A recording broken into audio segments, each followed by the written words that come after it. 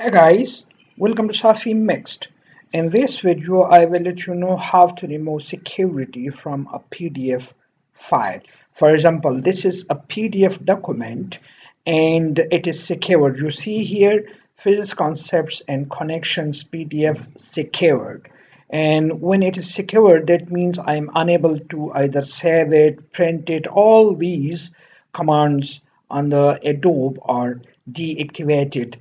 And here is the one activated: edit text and images. If I click on this message appears.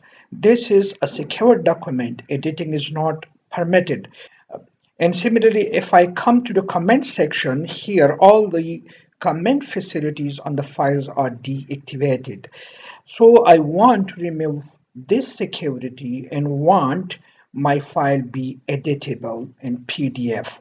So that I can do by coming to a file and then on file come to properties, or you can go to properties by pressing Control D, but let me click over here, and you see here on the security tab, password security.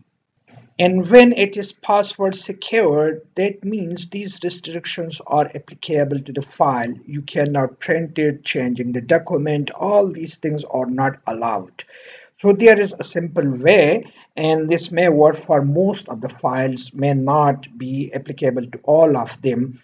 And if you are using Adobe Acrobat Pro, uh, because I'm using Adobe Acrobat Pro. So if I click on the drop down menu and select no security, the Adobe gives me this warning message. Are you sure you want to remove security from these documents? Click OK.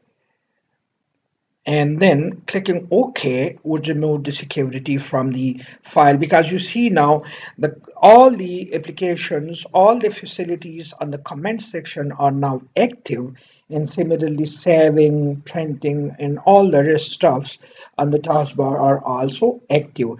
For example, I can select this and now I can highlight this section, so it is highlight, and I can save the file.